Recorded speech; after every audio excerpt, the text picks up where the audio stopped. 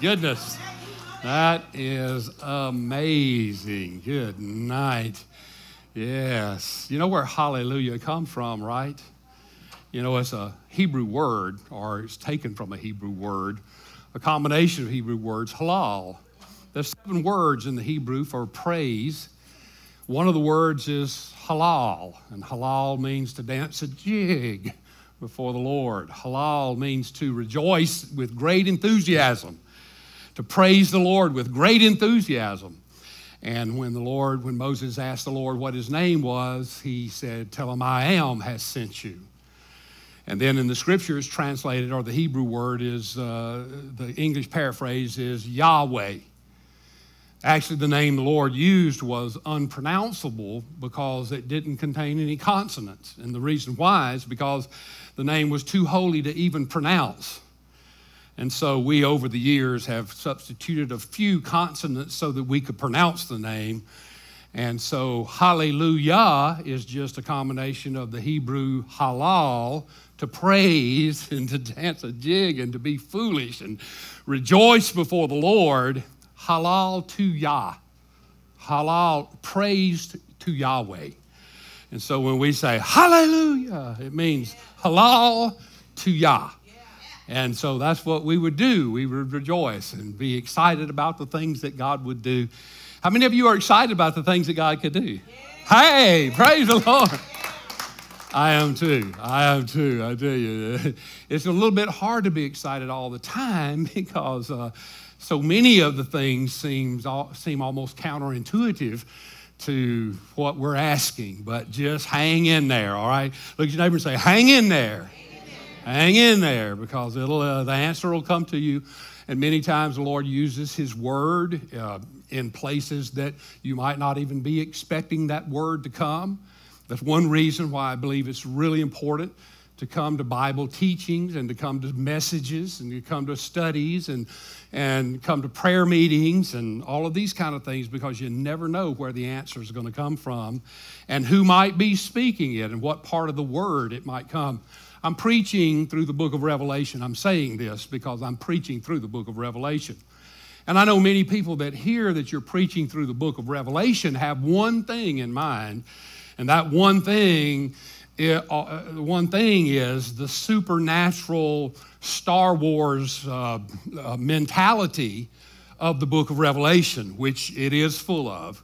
And we will get into it. As a matter of fact, most of the book, from chapter 4 through chapter 22, is all about the battles of the end, the explosions of a world that's in judgment, that God is through with grace, that God is through with mercy, that mankind has had long enough, and the judgment of God is falling on humanity at the end, and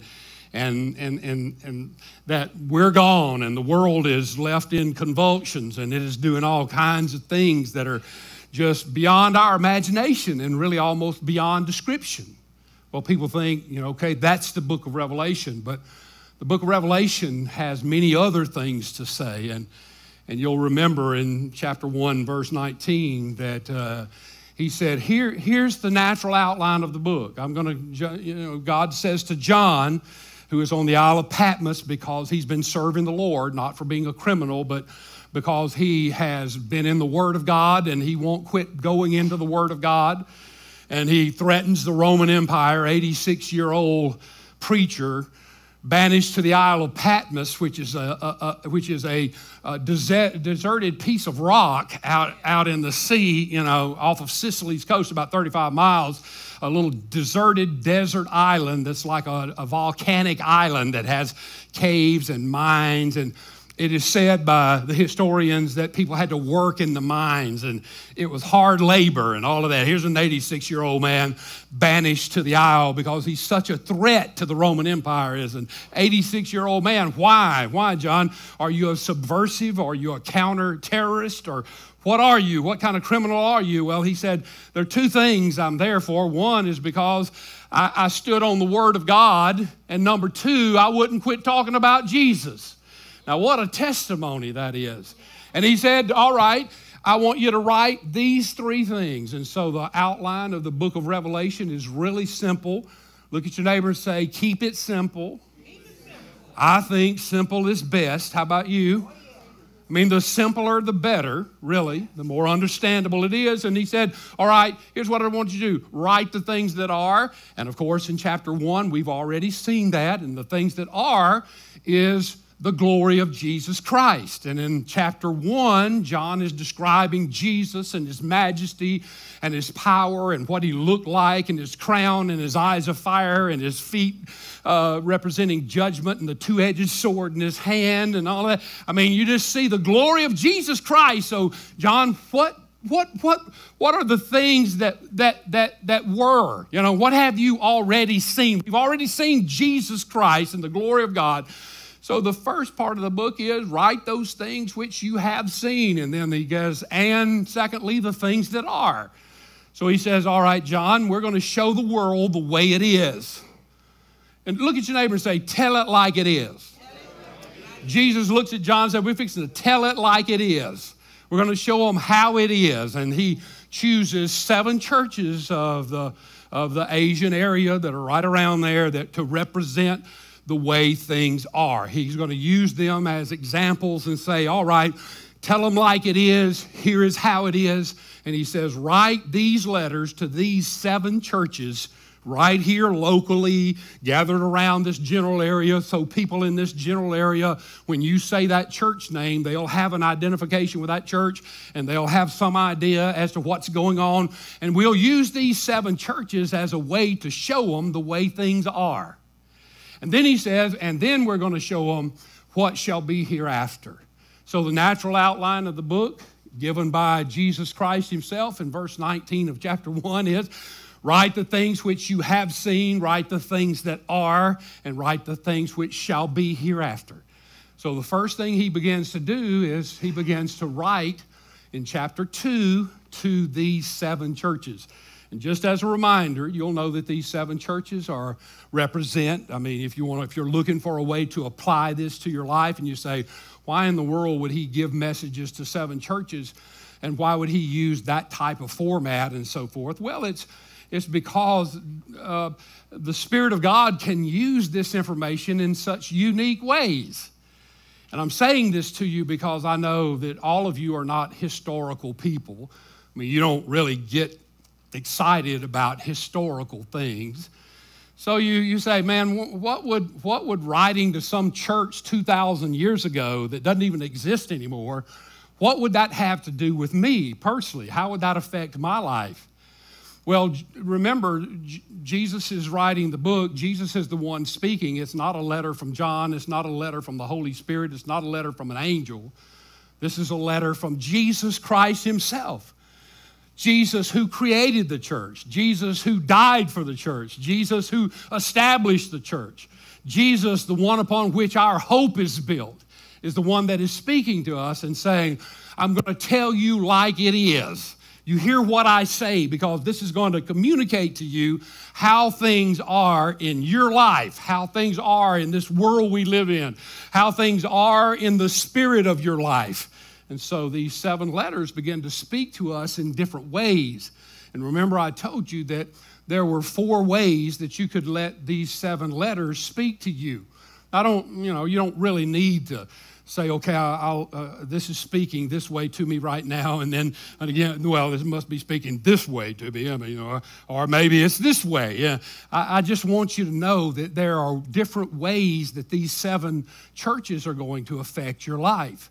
And because of the inclinations of your heart, what you are inclined to latch onto, the Holy Spirit is going to feed that with this information so that you can hear what the Spirit of God is saying to you. Not just what he said to some church years ago, but what is he saying to you? As a matter of fact, in every one of these letters, he ends it with saying, let him who has ears to hear what the Spirit of God is saying to the churches. In other words, look at your neighbor and say, you have your ears on? Look at him and say, are you listening? That's what Jesus would be saying. At the end, he said, all right, here's the information. Then he says, are you listening? Are you hearing what I'm saying to you? Because this is a word for you. This is not just some word to some lost church that doesn't even exist anymore. This is an example of you. This is you, and I'm speaking to you. Are you hearing this? Are you letting this purge you and sanctify you and challenge you and connect you and condemn you? Because listen, this message that you're hearing is on this side of eternity.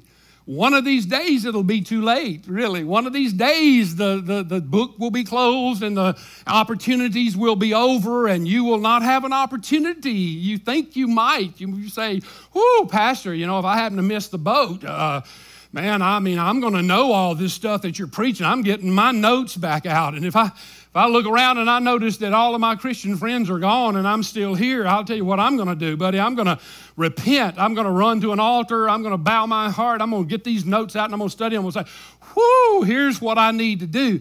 Now, I know you're saying that to yourself, but I'm just telling you that that's not what you're going to do. You will not do that. You will believe the lie, according to 2 Thessalonians. In other words, God, the Bible says, He's going to send strong delusion. Not the devil's going to trick you, but that God Himself is going to send a spirit of strong delusion that would encourage everybody to believe whatever lie is spoken by whoever's in charge at that particular time about what happened. And you're not going to go to God. You're not going to interpret things. Your mind's not going to work like it works now. And I'm just telling you that the only time you have a chance to make a real choice is on this side of all of the events that are happening here. Most of us are encouraged today in our spirit, and I believe it's the Holy Spirit working in us, to have a sense that time is short. You have a sense in you. I don't have to stand up here as your pastor and try to convince you that a lot of the things the Bible talks about happening in those last days before Christ returns for us, and these terrible things begin to happen in the book of Revelation, that all of these things are at our doorstep. I don't think I really have to try to convince you of that. Most of you would just say, man, I see it happening every day. I watch the news, I watch the society, I look at those around me, I work with crazy people, I see what's happening, this spirit of unity around the world where everybody wants to be unified and everybody wants to be connected and united with each other. And we have all of these influences that every day encourage us to just become one with everybody. This is a spirit of unity that is driving the world to be united in order to prepare it for the control of a single person, a single entity in life. And I'm telling you, every day you hear encouragements. Hey, let's not be Americans. Let's not be Africans. Let's not be Hispanic. Let's be just one big amalgamated culture where nobody is really singled out individually, but that everybody are brothers and sisters and we work. And all that is the spirit of the age that is encouraging a united world that could be controlled by one single entity in life. So we see these things, and we see them happening every day. We see other prophecies in the Bible, and the Bible is full of them that tell us that this is the way it's going to be as the world approaches these last times and these last days. And you say to me, Pastor, when is this going to be? Well, I don't know. I don't. All I am is the voice of one crying in the wilderness, make straight the paths of the Lord. But all I want to say to you about this is that the book of Revelation is intended to unveil some things for us, to reveal things to us. The book of Revelation is not a mystery book to us. It might have been mysterious to generations that have come before. They might not have been able to read this and to really, the Spirit of God didn't enlighten it and didn't illuminate it. And they did the best they could, and they tried to make it make sense, and they tried to see what it might be saying, but it might not been the revelation that would be the end result because it wasn't time. But I believe in these last days that God's going to reveal things to you. I believe He's going to speak to your spirit about this. If you know Him and you're a child of God, He's not only speaking to me as a pastor and a teacher, but He's speaking to you too. And whenever you hear these things and you're encouraged to see these things, and maybe you get a bit of information that's a little bit different than you've heard or you know, or as we're all together, the Spirit of God moves in our midst and shows us things that none of us might have been thinking at the certain time. And the Holy Spirit applies these things to your life and to your heart. And all of a sudden now you have a different understanding and a different view. And I'm just saying to you that I encourage you that throughout the study of this book, which is about 50 messages or more, I mean, it's a big book and it has lots of information, that you hang in there. Look at your neighbor and say, hang in there, man. Because God's going to speak to your heart. I really believe that. And we start today with the way things are. We know that we live in a difficult world because the parable of tares and wheat. Many of you know the parable of tares and wheat. It comes out of Matthew 13. You remember it. It said the good man went out and he sowed in his field good seed. And then at night the enemy came and sowed tares among the wheat, sowed bad seed among the good seed. And it began to grow, and the servants looked at him and came back to him and said, Master, while we were asleep, an enemy has come in and sowed bad seed and our good seed, and they're growing together out there. You want us to pull them up? And the master surprised everybody by saying, no, let them grow together. Because in pulling up the bad ones, you may pick some of the good ones instead, because you can't tell the difference. Look at your neighbor and say, he's tricked you. Yeah, you call things good bad and things bad good. Think about it. How many times have you looked at something and said, this is terrible, only to find out months later this may be one of the best, greatest blessings of your life? So we can't tell good from bad. We don't know good from bad. And the master said, all right, no, tell him, let them grow together until, everybody say until the end. And at the end, I'll send the harvesters out, and the harvesters know the difference between the good and the bad. And the harvesters will take the tares and bundle them up and throw them in the fire. But the good will be preserved for us. And so this is a word from Jesus about what it's going to be like in the end days.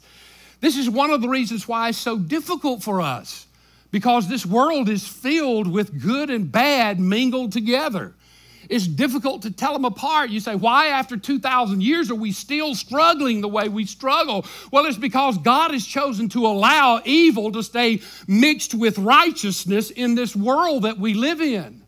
And it's very difficult to make a dent into this, because sometimes we call evil good and good evil, and it's very hard to ferret out all of that kind of stuff. So one of the reasons we're still struggling after 2,000 years is that our mission on this earth is to minister the kingdom of God, in spite of the fact that we're ministering it where evil is mixed with good. And according to Jesus himself, I know this sounds weird and it might sound, sacrilegious or something like that to you, but Jesus is saying, the mixture of good and evil is good for my people. Hey, untangle that.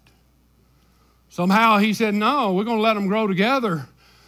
It's like, well, if you pull up all the bad and you leave only the good, you might pull up some of the good. In other words, it sounds like Jesus is saying, I'm going to let the evil stay mixed with the good because it's to the advantage of the good. Holy smokes. What? It's to my advantage to have my life challenged by the evil mixed with the good. Is right? And it's not going to happen until the end that the angels, the harvesters, are going to know the difference. You don't know the difference. They do. And they'll take away the tares. And then another reason we're having such a struggle is because we're so small and our mission is so large. If you guys read the notes from last week, and I didn't get to preach it, that's why I'm saying something right now about it. But last week, you found these two things that I'm talking about. They're in your notes from last week. If you didn't read them, go back and you say, oh, yes, there they are. The second reason is because we've been given such a big job and we're such a small group of people. Everywhere in the Bible where Jesus addressed the church, which is us, look at your neighbor and say, that's us. He said, I bless you, and then he uses this phrase, little flock. Implying what? Implying that we're going to be small in this world that we live in. Our mission is gigantic. What is our mission? Go ye into all the world and preach the gospel unto every creature, baptizing them in the name of the Father, the Son, and the Holy Spirit. And lo, I am with you always, even to the end of the age. What is our job? Take the gospel to the entire world. Wow. 6 point something billion people. Come on, Lord. We're a little tiny. I'm with you, my little flock. The Apostle Paul said this. I think he was talking to the Corinthians. He said, I have become all things to all men, that I might by all means save, say the next word, some, not all.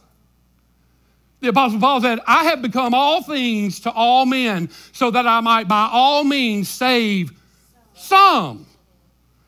So even the Apostle Paul said, I'm not going to be able to save everybody. I recognize that my job is overwhelming. My task is too big for me.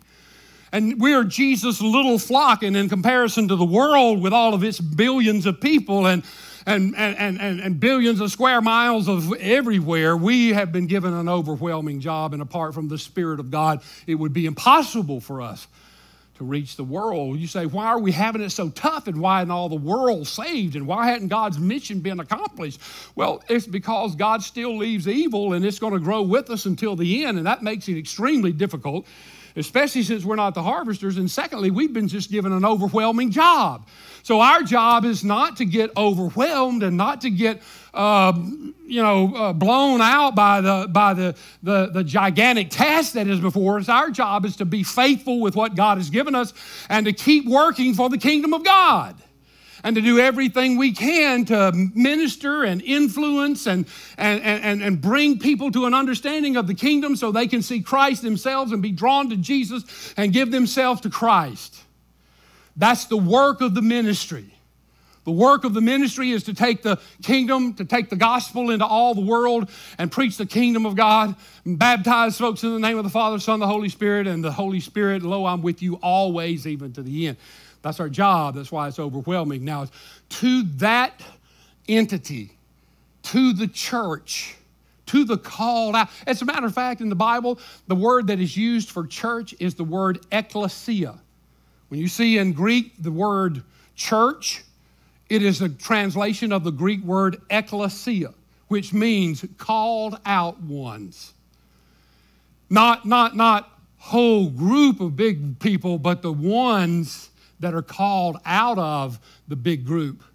So even in what our name is implied, compared to all that we have to do, we are a small part. We're called out of a group, like a little small people called out. So the Lord begins to write letters now in the end time to show us how things are.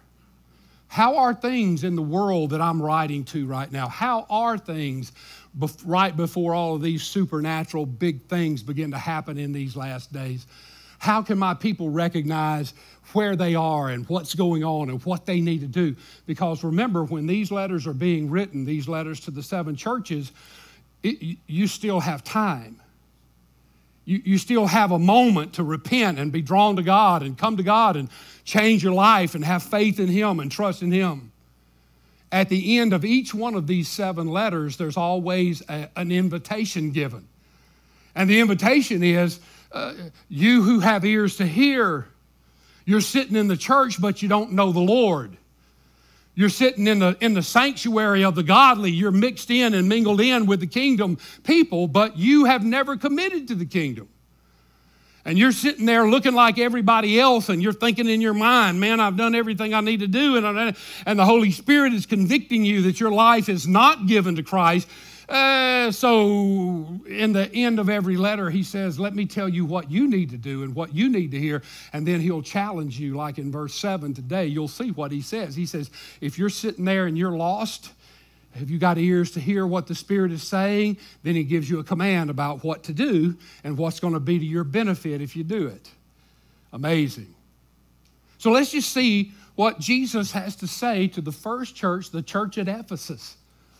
To the angel of the church of Ephesus write, these things says he who holds the 7 stars in his right hand and who walks in the midst of the 7 golden lampstands. I'll come back. I'm just going to read them. I know your works, your labor, your patience, and that you cannot bear those who are evil, and that you have tested those who say they are apostles, and they are not, and you found them liars. And you have persevered and have patience and have labored for my name's sake and have not become weary. Nevertheless, I have this against you, that you have left your first love. Remember, therefore, from where you have fallen, repent and do the first works, or else I will come to you quickly and remove your lampstand from its place, unless you repent. But this you have, that you hate the deeds of the Nicolaitans, which I also hate. Boy, I'd hate to be the Nicolaitans. God says he hates the deeds of the Nicolaitans. Here you go. He who has an ear to hear, let him hear what the Spirit says to the churches. To him who overcomes, everybody says victorious. To the person who is victorious. And how do you get victorious? You come to the cross and let the cross change your life. And you become victorious. You become a victor. So he's saying, to those of you who will come to the cross and let victory take over your life, I'll give to eat from the tree of life, which is in the midst of the paradise of God. All right, here is the letter to the church at Ephesus. Remember, there are really 4 ways that you can apply this, just quickly. Number 1, you can apply it individually. I mean, this letter is written to a real church at a real place at a real time. And so you can say, okay, this is information to this church at this time. So I can tell what God was saying to this church at this time. So you can take it individually that way. Secondly, it's practical. By that I mean that this letter could be written to any church in any age, because everybody knows that every church at every generation at every age has similar problems. I know it's really easy to have in your heart, boy, if I could have been part of the first church, if I could have been part of the church that was really close to Jesus, then my life would be better. It would have been easier to walk with God. And these 7 church letters tell you, no. It would be just as difficult back then to believe and walk with God as it is now. Because the same problems that exist now were the same problems they dealt with back then. They just didn't have the internet so everybody could see it every day of every moment of every life. People are people. Look at your neighbor and say, people are people. We have people problems. And the problems are the same over and over because we are all human beings. So when we read these, you say, well, okay, I can take this as a student and say, well, that's about that church at that period, at that time, and that's what I'm going to take away from here. Or you could say, well, this is a letter that tells us no matter what church you're in, no matter what age that church is in, there are going to be some people like Ephesus, the first people in this example. And then you can take it prophetically, which is real interesting historically, and that is you can take these 7 letters to talk about the 7 church ages. And I know this might not be something you're interested in, but if you're interested in theology and history and scripture and so forth, there have been 7 ages of the church. And there have been the first church age, which is the age that this was in, and it was from about 80 after the death of Christ. Christ died in somewhere around 33, 34 AD roughly.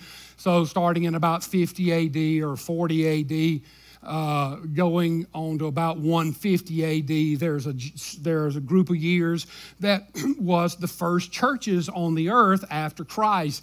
And then there's a next generation, which would be 2, and next generation, which would be 3, and next generation. And now we are living in the 7th one of these. Now, there are how many letters to how many churches? 7. So this could be, prophetically speaking, you could say, well, this is God's telling us this is how the ages of the church are going to be, and this is how the personality and the nature of the church is going to be as we go through those ages. And amazingly so, if you go back and look at certain times in history and certain ages and generations, you'll see that what was happening in society, what it did to the church, how the church responded, how it went forward, how it was challenged, you'll find that they correspond perfectly with fitting into 7 distinct generations of the church. And you say, what? good is that? Well, it's really not any good to you unless the Spirit of God convinces you that when you're in the last one, that there are no more. And what does that mean? Well, that means the seventh one is the last one. And what does that mean? Well, it means the next thing that happened is not going to be another age of the church, another generation of certain characteristics and qualities about God's church. It means that after this generation, there are no more generations, which implies what? He's taking us out of here. There's no church after this, and if we're in the seventh one, guess what? Look at your neighbor and nudge him and say, there ain't no more. Look at him and say, wake up. You don't have another chance, all right? Hallelujah. And so you can take it prophetically, or you can take it individually. In other words, you can hear what God says to you, and it can challenge you personally, like in verse 7. It says, if you have ears, you better hear what God's saying, because God might be rescuing you from the last chance that you will possibly have to receive him as king. You got your ears on? You hearing what he's saying? Jesus said, you're listening to me, boy. This is your last chance, buddy. You better put those ears on and you better listen to what I'm saying to you, because I'm trying to save your soul. I'm trying to rescue you from all of the things that you're about to read starting in chapter 4 are going to happen to the unrepentant of this world. I'm telling you, from chapter 4 through 22, you know what it's about? The world getting its comeuppance. I know many of you sit around now and say, how can these ungodly, wicked people be so prosperous? And I try to serve the Lord in every way, and I can't get ahead. I take one step forward and 2 or 3 steps backward. They can just seem like just blessings fall out of the sky on them. They never darken the doors of the church. They never pray. They cuss and rant and rave. They're even sorry neighbors. They have pay their bills. And it just seems like just blessings fall all over them. And look at me, I'm trying to serve the Lord. And man, I can't catch a break. I've given my life to Christ. I give my money to the church. I try to be disciplined. I try to be righteous. I try to be good. I pray with my kids. I pet my dog. I bring the mailman water when he comes. I try to do everything right, and man, I can't get it. And what am I getting for that? Nothing. It ain't about you. Yeah, there you go. That's right, Rick. And so this will say to you, okay, in spite of the fact that you do all of that, you need to hear, are you truly saved? Do you truly know the Lord? I mean, I know you look like somebody that does, and I know you try to act like somebody who does, but have you yielded yourself? Have you truly surrendered to the Spirit of God? Is this really, like Rick said, is it really all about you? If it's all about you, that's an indication that you've never surrendered to him, because it's not about, everybody say, it's not about me. It's about him. So when you read these letters, you say, all right, this is speaking, I'm listening to what it's saying to me. Or you can listen for all of those reasons, but anyway, there you go. There's a couple of choices for you. Let's just see what it says in verse 1 quickly. Verse 1, to the angel of the church of Ephesus, write these things, who says, these things says he who holds the 7 stars in his right hand, who walks in the midst of the 7 golden lampstands. Now, you might say, what in the world? Why would he say that? Let me just say this to you about each of the 7 letters. What you'll find in each letter as he addresses the letter, and who is this speaking? Oh, the one who's speaking, is this John speaking to him? Is it an angel talking to him? Who is it that's speaking to him? It's Jesus himself. Jesus is dictating a letter to an old man on the Isle of Patmos and saying, write these things that I'm saying to you down, and I want you to deliver this to the church at Ephesus. And here's what he says. All right, Ephesus, I'm writing to you, and if you want to know who I am, I'm the one that's standing in the midst of the lampstands, and I'm the one who has the 7 stars in his right hand, referring back to how he describes himself in the first chapter, just a few verses before. You remember John said, I heard the voice of one that sounded like a trumpet. This voice sounded like a shofar blowing, blah, blah, blah, and loud and everything. And I turned to see who it was. John said, I turned to hear this trumpet voice person to see who it was that was speaking to me. And this is what he saw when he turned. This is out of chapter 1. And in the midst of the 7 lampstands, one like to the Son of Man. Everybody said, that's Jesus. clothed with a garment down to his feet and girded about his chest with a golden band. His hair and his head were white like wool, as white as snow, and his eyes were a flame of fire. Say, uh-oh, that's not good. His feet were like fine brass, as if it were refined in a furnace, and the voice, the sound of many waters. His feet were brass, which always represents judgment, and his voice sounded like 1,000 Hurricane Katrinas. He had in his right hand, 7 stars. Out of his mouth went a sharp 2-edged sword, and his countenance was like the sun shining in its strength. John said his voice was so loud I had to put my hands in my ears to be able to even stand it. And he was so bright I couldn't even look at him. And his voice sounded like a water, and he had a sword in his hand. And that was the one. And then the very next verse said, when I saw him, I fell at his feet like a dead man.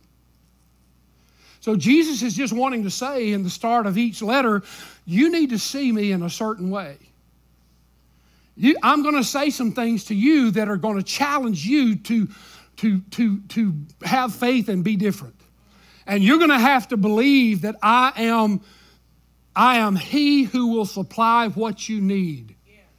And so he says, I'm going to represent myself in a way that will encourage you to believe that I have the power to do what I'm saying to you. So every one of these letters, the way he presents himself reflects back to what he said in the first chapter, so they'll know, okay, this is the same one that's speaking to us, and this is what he is saying to us, that he's the one who stands in the midst of the lampstands. In other words, he didn't abandon the church. Verse 20 of chapter 1 said the lampstands are the churches and the stars are the pastors. Everybody say, my pastor is a star. Yes, thank you very much. I know we have movie stars, athletic stars, money stars, political stars. We have stars. But I'm going to be a star. I'm going to be held in Jesus' hand. I've always wanted to be. I'm kidding. Y'all know that. But what this is an encouragement is that even though I'm going to have some negative things to say to you and it's going to be challenging, I want you to know that I'm still standing in the midst of you. In other words, I didn't abandon you. I didn't leave you. You need to know this, that even though there are things that displease me and there are ways that you need to change and buck up and repent and so forth, I'm not standing way out here having abandoned you. I'm in the midst of you, and I'm holding your angels, your pastors in my right hand. So Jesus says, I'm still with you. I'm still empowering you. I'm still speaking to you. I'm still ministering in you. And as long as Jesus Christ is in the midst of us, there's an opportunity for us to change. So he says that. He said, hey, I'm the one who holds these 7 stars in my hand, and this is who the letter's from. And I want you to believe all of that. And I want you to know that. So who's writing this letter? Jesus Christ is writing the letter to them, and Jesus is talking to them as a church. Who is this church? This church is the church at Ephesus. Let me just say this to you. I don't think I wrote it in your notes. I was just trying to scan to see if I actually made that sentence in there, and I don't think it is, so you might want to put this in there. The church at Ephesus is the only one of these churches, these 7 churches, who received a letter and an epistle. You say, what's an epistle? It's the wife of an apostle. No, I'm kidding. No.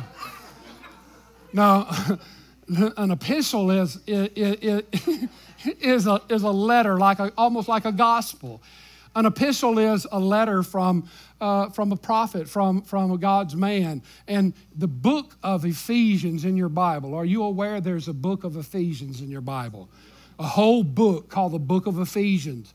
And it was Paul himself, an apostle of God, writing a letter, this big long letter, to the church at Ephesus to talk to them about what they needed to know and to reveal things the Holy Spirit wanted him to reveal. And that book, that epistle is what it's called, made it into the canon of the Scriptures and become a book of the Bible called the book of Ephesians. It's a big letter. So the church at Ephesus not only received this letter from Jesus at the end of time, it also received an epistle, which tells you this is a great church. This is a significant church. This is a church that has a lot of history and a lot of happening, and that the Spirit of God and that Jesus considered it worthy to speak to them, encourage them, correct them, and keep them moving forward in life. The church at Ephesus was a great church when it began. You need to know this, This church began about 55, 56 AD, so it was very close to right after Jesus' death. It was established on the third missionary journey of Paul.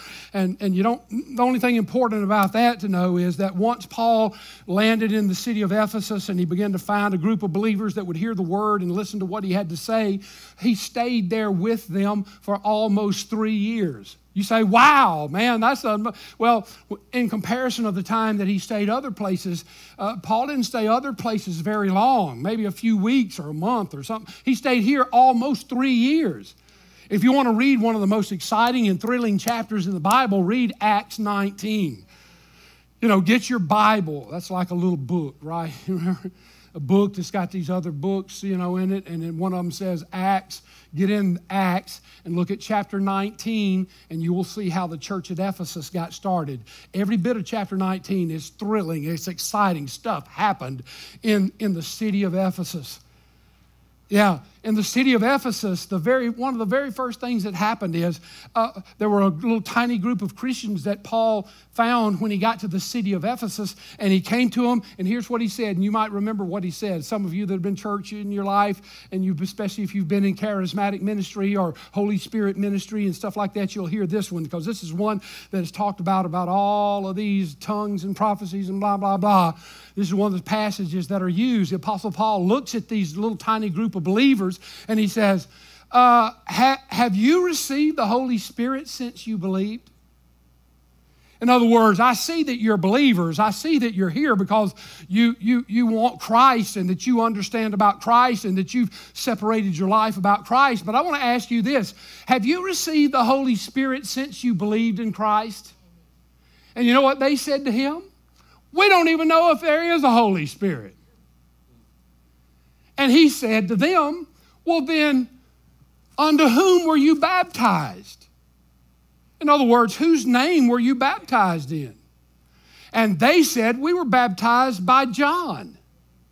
John who? John the Baptist, who baptized people in the Jordan River. For what purpose? The Bible says, for repentance of their sin. John was the last of the Old Testament prophets. John was not baptizing them in the name of the Father, the Son, and the Holy Spirit. John was before Jesus. John was the predecessor of Jesus. It was the mission of the John to get out there and scorch the earth with the message, you better repent because somebody's coming that I'm not worthy to untie his shoelaces. You better repent of your sin. You better turn from your unrighteousness or else you're going to burn, baby. Turn or burn, get right or get left. Change your stroke or go up in smoke. I'm telling you, you better get right with God. And people would run down to the Jordan River to be baptized. And John would baptize them in repentance of sin, not in newness of life.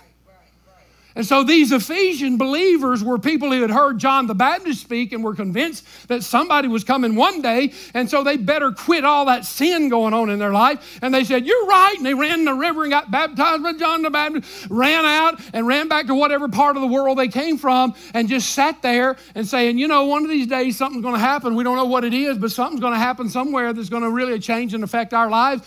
And now the Apostle Paul comes into the city and he's preaching about this Jesus and he's preaching about these kingdom of God and these things like that. And they go down there to hear him and he looks at them and says, have you received the Holy Spirit?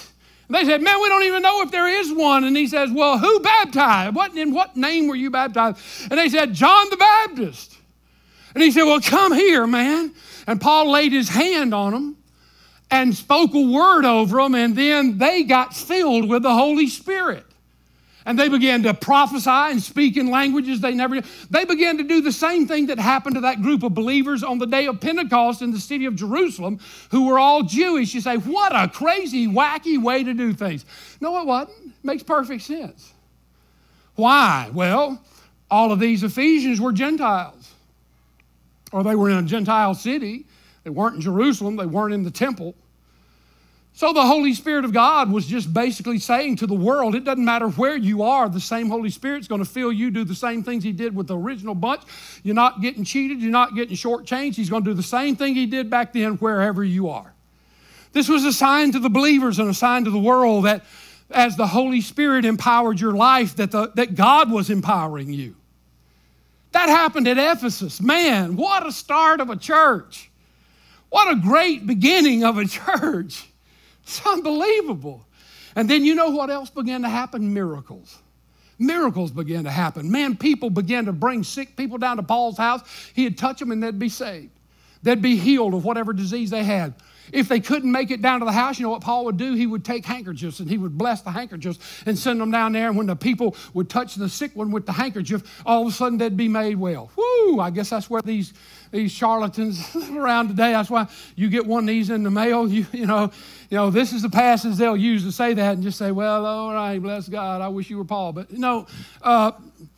but that legitimately began to happen. And, man, the whole city began to stir, millions of people. And they didn't even have TV, man. I mean, this wasn't even on the TV or the internet or anywhere.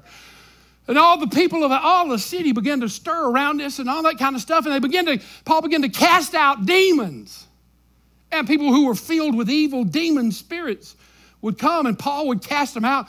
And people were so impressed with that, they said, I want to cast me a demon out. And there was a family who had a dad by the name of Sceva, S-C-E-V-A, I believe it is. Don't know him, never met him, but, that was his name. Bible tells us the sons of Sceva. And he had 7 boys.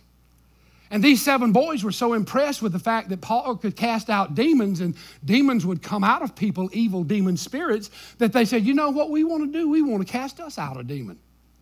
They said, let's go find one and cast him out. Acts 19, read it, it's right there. And so they come upon somebody that's filled with a demon and they look at that person and they say, in the name of Jesus, who Paul preaches, come out of him. And you know what? The demon looked back at them and said, I know Jesus and I know Paul, but who are you? And the demon jumps on them and tears their clothes off of them, beats them up, roughs them up a little bit, and the Bible says, and they run out of the house naked and screaming. Oh yeah, everybody say real stuff.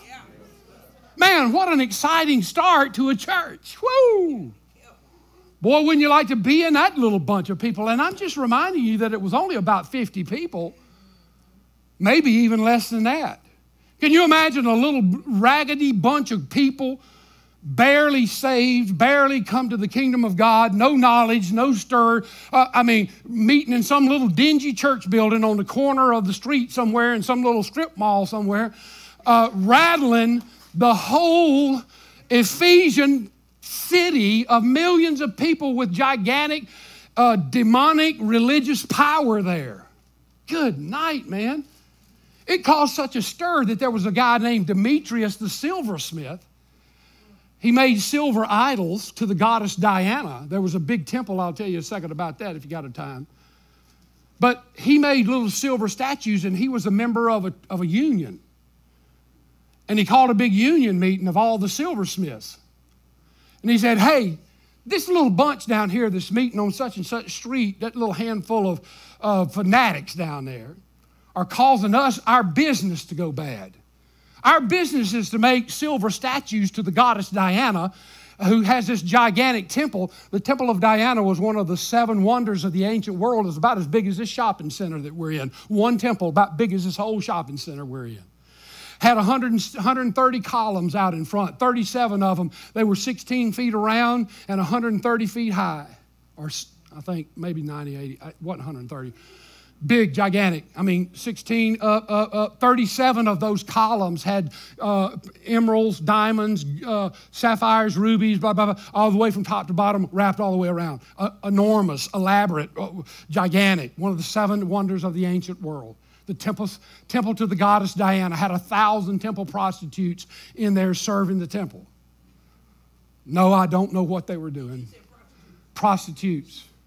Because Diana was the goddess of fertility, the goddess of sex. And so in the temple, part of the service was sexual and so forth. It was so full of demonic energy. Let me just tell you this. It was so full of demonic energy, the temple became housing for 2 really notorious things of the day. One is it was a place for criminals to go and hide because no good person would go in there. Man, a criminal could do something and run into the temple of Diana, and the police wouldn't go in after them. because there was so much demonic activity. They were scared to death that a demon might jump on them. And if they went in there, their wives would kill them when they went home. So criminals had a place to hide. So the temple became a place for criminals to run and hide and not worry about being caught. And secondly, it became a banking center of the whole section of the Roman Empire. And you say, banking? Yes, I said banking. Because your money was safe in the temple of Diana. You know why? Because the big crooks wouldn't let the little crooks steal your money. And everybody was scared to go in there because it was full of demonic activity. And I don't care what kind of heathen you are, you're scared of demonic activity. And if you weren't scared of that, the big boys would make sure that you didn't prosper. You're not going to steal their money and get away with it. So it became a banking center for all the corruption of the world. Now here comes the Apostle Paul and this little bunch of Ephesian believers meeting in some parking lot alley down on some backside of nowhere with 50 of them, and they are shaking the world, man. They are rattling the kingdom of the devil and Diana's temple, and they're telling people that these little silver statues are nothing. They don't have any of the power of God in them. They're nothing. You don't need that. It's an idol. Quit worshiping it. And people quit buying it. And the silversmiths union said, we need to have a union meeting. Yeah, this cat right down here is teaching everybody not to buy an idol, and my business is suffering for that. And he's going to run us slam out of business if we don't do something about this. And they began to cause an uproar and a ruckus and all that kind of stuff. And the whole town got all out of shape and bent up. And they had a big town meeting. Looked like some of these political rallies you see now where you got all these demonstrators and all these people, you know, and just ranting and raving and blah about everything to do with this whatever other bunch. I mean, it was just wild chaos. And the whole city said, Diana, she's our... And it finally, you know, the whole crowd became so stirred up against Paul and this little Ephesian church that they would have taken them and dragged them and hung them up or put them on a cross or killed them or something like that. And it says the town clerk, I don't know who he was, but he must have been influential somehow. The town clerk. You know, I'm thinking like Barney Fife on Andy and Mayberry or something. I mean, just a simple little name, town clerk. And the town clerk waves his arm and quiets the crowd. And the town clerk says, hey, just in case you forgot about it, if we do this terrible thing, somebody's going to tell Rome. Hey, somebody's going to report us to the authorities, and they're going to come down here because we did this terrible thing, and they're going to start putting the thumb on us. And so, hey, we might want to reconsider what we're doing here. And the crowd quieted, and everything settled down, and they were able to get away. Miracle. Look at your neighbor and say, that's a miracle. Bunch of roused up, soaked up, drunked up, demoned up people sit down and stop their anger because of somebody saying Rome's going to get us. But the point is, I'm saying, would you like to be a part of that church? I mean, if you were going to church, would you like to say, well, what did your church do last week? Well, my church, I'm telling you what, we had a bunch of demons cast out of the temple of Diana. What? Man, that's the real thing. I'm just trying to show you what kind of start this place had. This letter is going to a church that was real, dynamic. I mean, it had a tremendous start. Just to give you one little comparison example, the church at Thyatira, which also receives one of these letters, you know how long it took to establish the church at Thyatira? 3 weeks. 3 weeks. Man, that's quick to form a church, 3 weeks. You know how many? We've been a church 10 years. 10 years, they were church 3 weeks. Quick. I mean, I'm just saying it's quick. You know how long it took to establish a church at Ephesus? 3 years. 3 years. Just to say, this church had a lot of grounding. The Apostle Paul established the church. Timothy was their first pastor. Aquila and Priscilla, the great husband and wife team of teachers, ministered there. Apollos, the flaming orator of the kingdom of God, preached sermons there in evangelism. I'm just saying they heard the real big shots of the kingdom of God for their day. They were ministered to by the anointed ministers of the kingdom of God. They were grown and nurtured by tremendous people of real faith and real.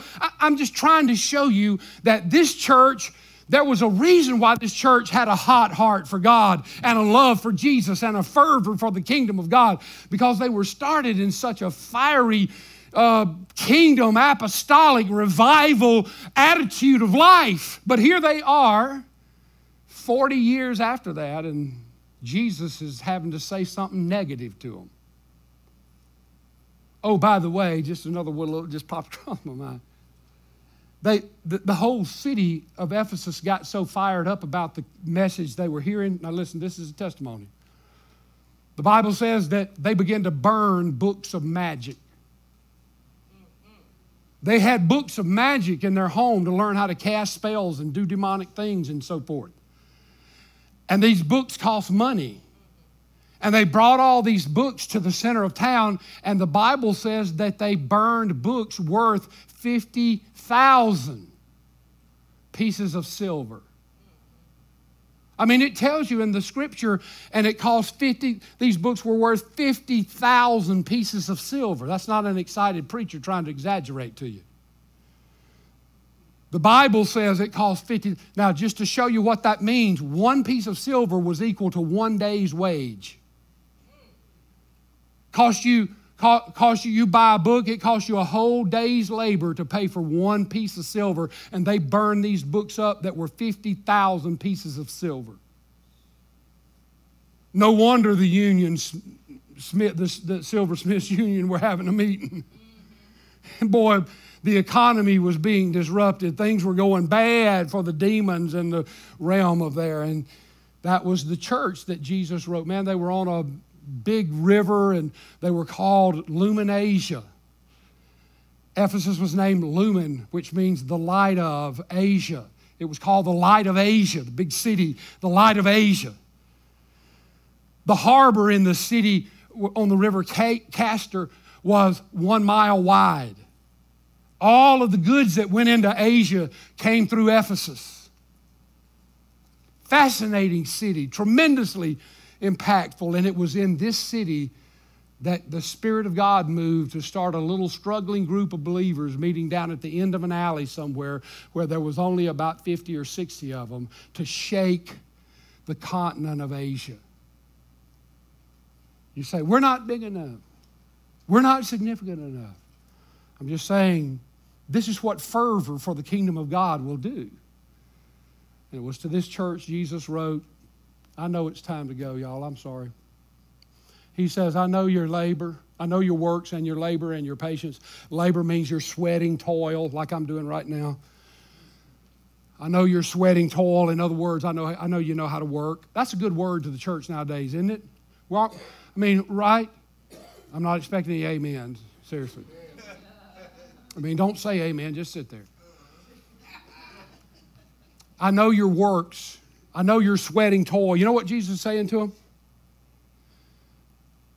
Man, I'm proud of the fact you know how to work. You see, what are we? A generation of spectators, right? Come in and give me a good seat, man. I got to be able to see. Entertain me so I can be happy about it. Do everything you can to tell me all the good stuff so I'll feel good when I go out of there, and if I like it, I might come back. Yeah, do a little dance for me. You know, do a little jig, perform a miracle, speak a word. It's our generation. You know what we need to hear Jesus say? You need to work.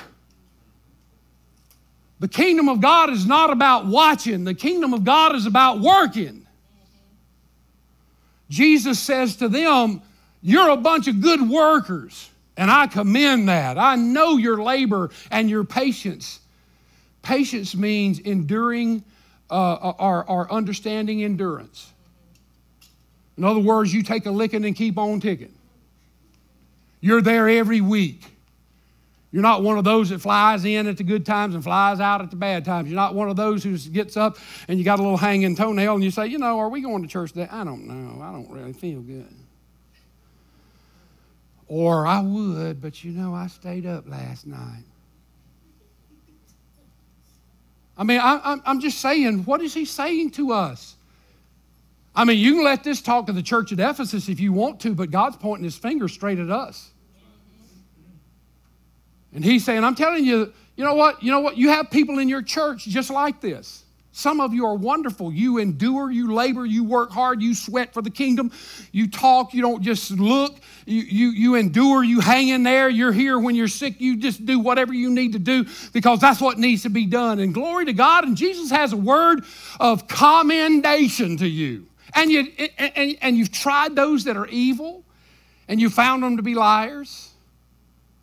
In other words, people have come into your congregation to try to warp the kingdom of God and try to teach bad stuff and foolish things. And you've stood true and not let them come in. People came to the church at Ephesus and wanted to teach them, man, you got to obey the law. If you don't obey the law, you're not going to be saved anymore. People came in and said, now that you are saved and you name the name of Jesus Christ, you can do anything you want to. You can live anyway. You can commit all the sin you want to sin because it's only your soul that goes to heaven, and you've committed your heart to Jesus. And so it doesn't matter what you do with your body. All that matters is what you've done with your spirit. That's called libertarianism. There was a deacon that was elected in the first church. He was Deacon Nicholas. Read Acts chapter 6, verse 5, and you'll see him listed there. The church ordained deacons because there was too much work for the preachers to do. They said, let's elect us 7 men full of the Holy Spirit that we can turn these things over to so that we'll have time to study the Word and minister to the people and all that. We don't have time to take somebody to the grocery store and make sure somebody gets groceries and make sure somebody else's kid gets picked up from school. And all. I mean, we got too much work to do. Let's elect us some helpers. And they elected 7 men, and one of them was named Nicholas. Verse 6 said, I hate the deeds of the Nicolaitans. There he is, Deacon Nicholas.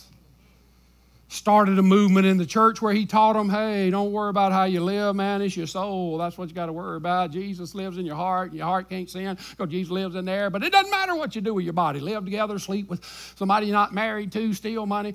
Do whatever you want to. Jesus said, hey, one of the good things I got to say about you is you hate that deeds just like I do. Bless God. You've tested those who said they're apostles, but they're liars. You found out they are liars. You've stood firm on the Word of God. It's unbelievable. And also they had professional beggars came to the church. Professional leeches.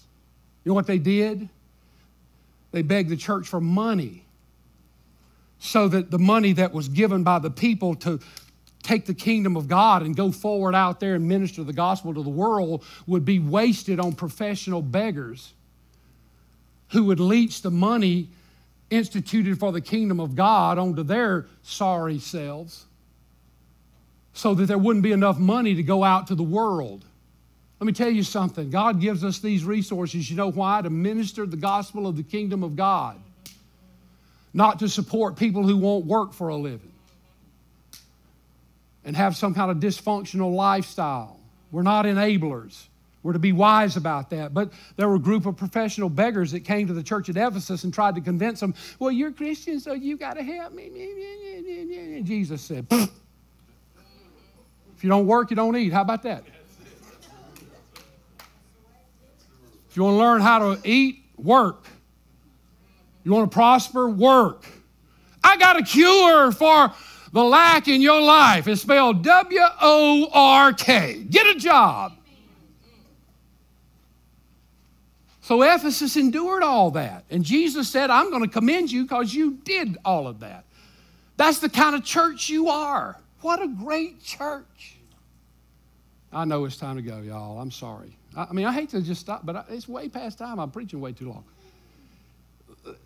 I guess I'll have to start over.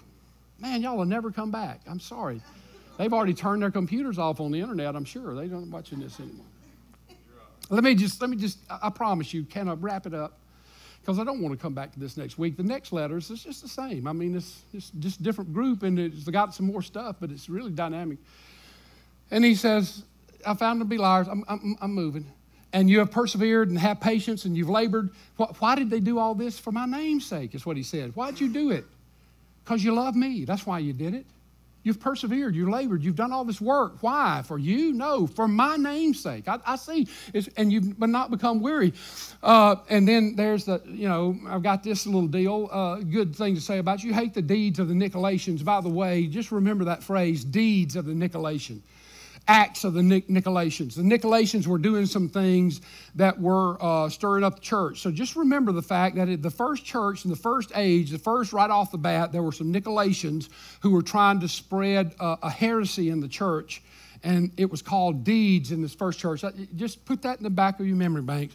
And he says, you hate them and I hate them and we're going to destroy them. So what's wrong? What's right about the church? You've labored, you've worked, you've had patience, blah, blah, blah, all that kind of stuff. All right, now what's wrong? What's wrong with the church? Nevertheless, I have this against you, that you have left your first love. Everybody say left. I'm just distinguishing that from the word lost. You know, it's one thing to lose your first love. It's another thing to leave it. To leave it indicates a conscious rejection of it, right? To leave it means I know I'm walking away from it. I make a choice to move away from it. To lose it means somehow I can't find it. It got lost. It was happenstance. It was a moment of neglect, and I don't know what happened. I wish I could find it. You know, I mean, to leave something is different than losing something. It's kind of like losing your salvation. You can't lose your salvation. I know people say, "Oh, yeah." No, you're wrong. You cannot lose your salvation. You can lose your fellowship, which means you can get your back end torn up by the kingdom of God and by Jesus, Holy Spirit. You can get put in another room so you can't eat supper with the family.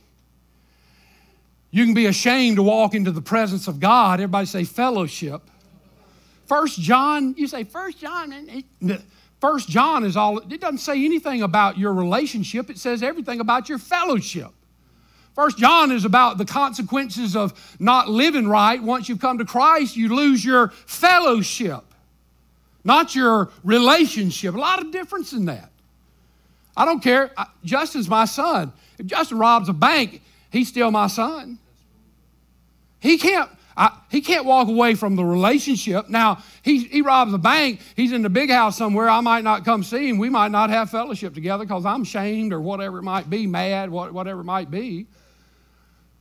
But I'm still related and he's still my son, no matter how much our fellowship is messed up. We have a relationship. When you commit your heart to Christ, what did Paul say in Philippians? He said, I am persuaded that he is able to keep that which I have committed unto him against that day. That means when I commit something to Christ, he can keep it until the day of judgment. The only way to get me away from Christ is to pry myself out of his hands. I'm going to ask you, who can pry? Here's you. Here's God's hand. Here's you. Here's God. You're saved. Who's going to unwrap the hand of God from around you? If somebody can, that ought to be God. That's right. Nothing can separate. I'm wild now. I'm sorry. But anyway, I want to say this one thing to you, and I'm finished. All right, you left your first love. Now let me show you how this might apply. You got your ears on? How it might apply to somebody sitting right here in this congregation. Now, I want you to hear this. All right, this is what to do about it. He said, all right, here's what's wrong. You left your first love. In other words, you don't have a hot heart for me anymore. I'm not your heartthrob. I used to be your heartthrob. When you saw me, your heart quickened. When I walked into the room and you felt my presence, it was a, whew. I mean, there were tingles running up and down your spine that were little icy fingers when your eyes met mine, whatever. I mean, I used to do something to you when you saw me, man. It just affected you physically. It was like, whew, my love. Now, you've cooled off. Now, that doesn't happen anymore. And that doesn't mean you don't love me anymore, but you don't love me like you used to, is what he said. It doesn't mean you've turned your back on me and you've turned away and you've walked away from the kingdom. It just means you've gotten casual about our relationship and I no longer ring your bell. I used to ring your bell, but now I no longer ring your bell. And I can hear some of us saying, well, it's no wonder because, you know, there's so many things happening in life and my life is full of the kids and baseball and school and sports and work and life and money and bank and tragedy. And my life, my mind is so full of stuff. I can't just, I know, yeah. I know. And so was theirs. That's the issue. The issue is all of our minds are full of all kinds of things. And who gets pushed to the back? The one that used to be our heartthrob. That's the point of this. You left your first love. Now, that can happen in your life too, right? Your husband, your wife, you know, whoever it might be, you used to love them. They used to be the throb of your heart.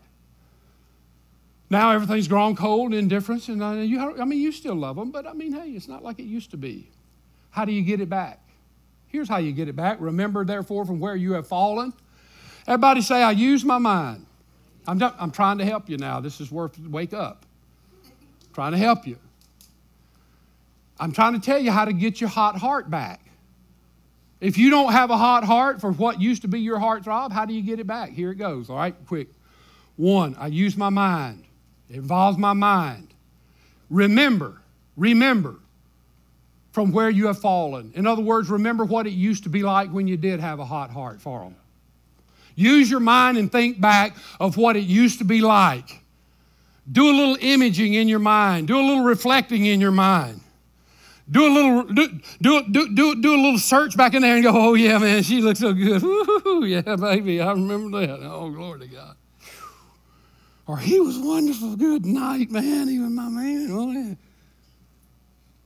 Use your mind to remember what it was like when you did have a hard heart. And then he said, and repent. What does repent mean? Repent means turn around. It means change direction. Repent. It's an action. It's a decision you make in your soul.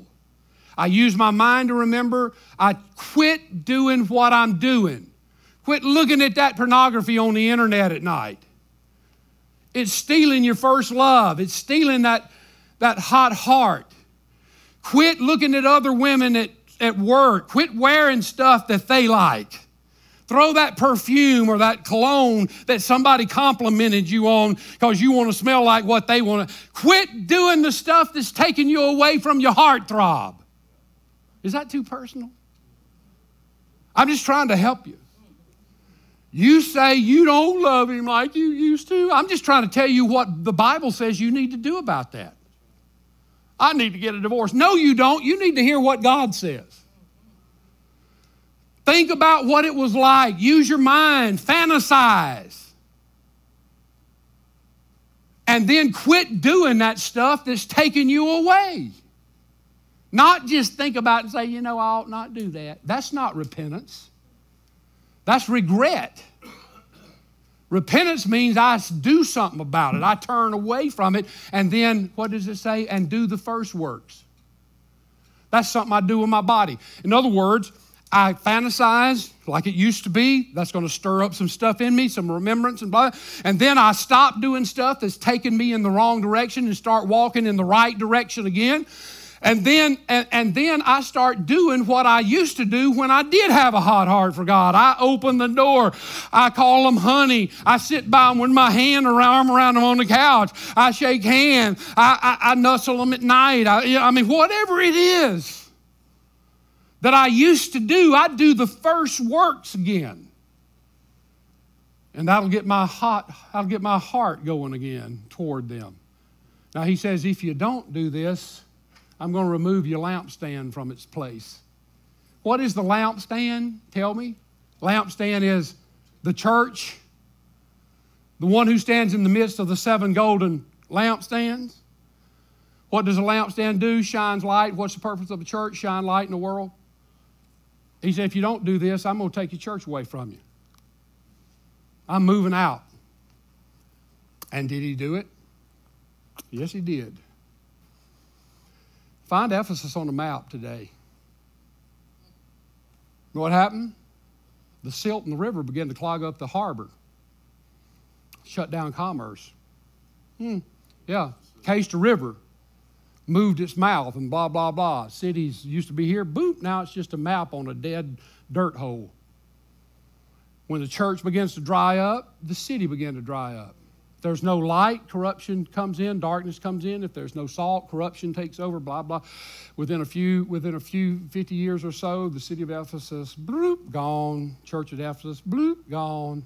Why? Because they didn't do what he said. He said, if you don't do it, I'm coming and taking it away from you. I'm just saying he's serious. Look at your neighbor and say he's serious. And then verse 7, everybody say, thank the Lord. He who has an ear to hear what the Spirit says. If you'll overcome, if you'll be the victor, I'll give you to eat from the tree of life, which is in the midst of the Garden of Eden. I've got it in your notes, but just suffice it to say, that's a promise to you. That's a promise to those of you who are sitting here in this church who don't know the Lord. You know what he's saying to you? You better listen. This is serious business. I'm saying to you, if you'll go to the cross will give you victory. The word tree is used in the Bible quite often. The same word that is translated tree is translated cross. The cross was a tree on which Jesus died on.